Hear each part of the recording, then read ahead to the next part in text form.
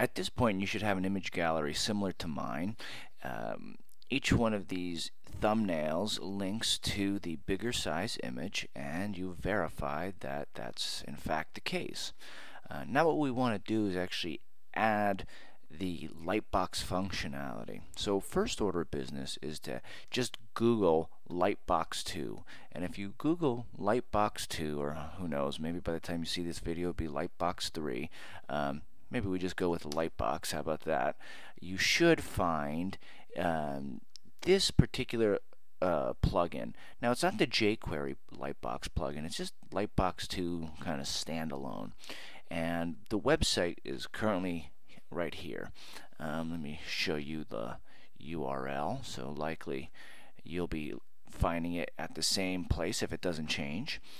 And navigation on the left, it has all the stuff you need to implement it, but I would start with the download button, the download link rather, and find the latest version and just go ahead and download it. And I'm going to download it. And okay, that was pretty quick. I mean, the program is a JavaScript, so let's look at what we actually got. I'll bring it to my desktop and unzip it and take a peek at all the files that we have in there. Let's see. So we have an index.html file where this is just more about how to use it than anything else. This is nothing that you need to put in your own pages, so that's fine. We have a JS folder, which is the actual JavaScript, and if you kind of look at this, this is what's inside of here is JavaScript. And if you start peeking through the code, you see it's pretty complex, and well, just be grateful that you didn't have to write all this just to get that functionality. And you know, if you're completely new and haven't seen any of this, don't even worry about it, because we're not going to need to know any JavaScript to actually implement this. I mean, if you know JavaScript, then you could potentially edit the code and get it to work all sorts of different ways, but that's not what we're going to go for with this. And we see two other folders here. We have a CSS folder, which is how, if we want to make some changes to how Lightbox works visually, we could make it in here. And we also have an images folder.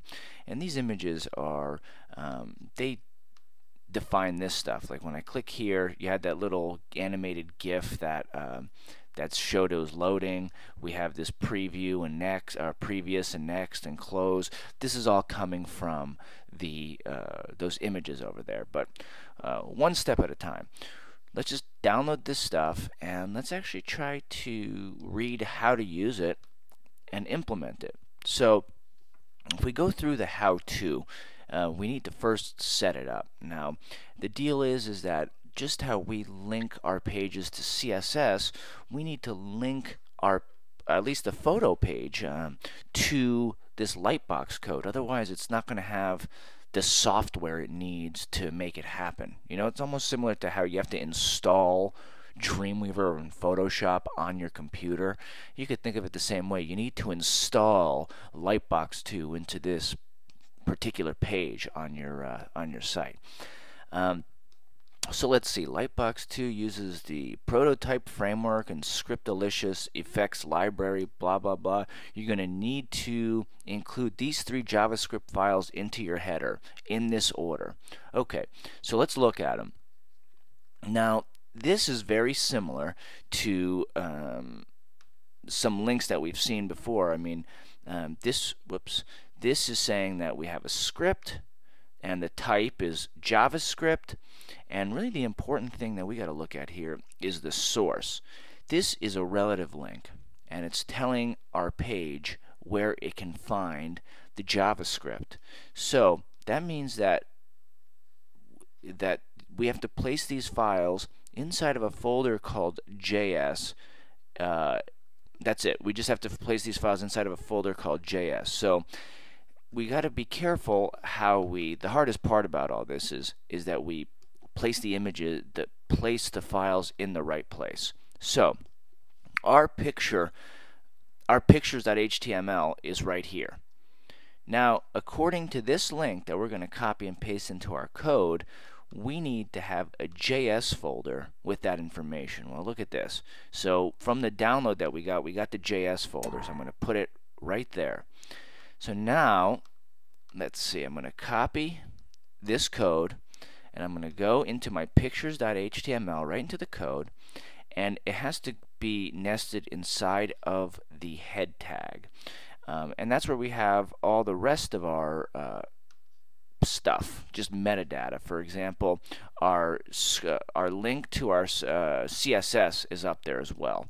So it doesn't matter where we put this in relation to the CSS link. You could put it above or below. That's fine. The key thing that the instructions said is that we have to keep them in that order, but we're just copying and pasting. So once you copy and paste it, just don't change the order. It's going to be Prototype, Scriptalicious, and Lightbox. So let's save that. And what happened? Anything good? Okay. So here's how you could verify that you've put the stuff in the right place. The new tabs should be right there. You see them?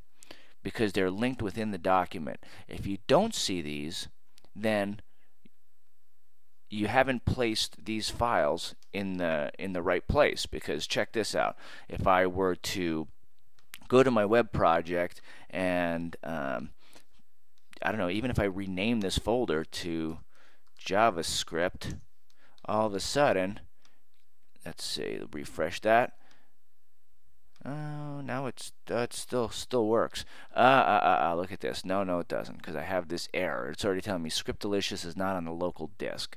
So, yeah, if you have that error, that's no good either. Just make sure that folder, don't rename it, just pop that JS folder in the same folder that your pictures.html is in. And that is all you need to do to get the JavaScripts linked to your document.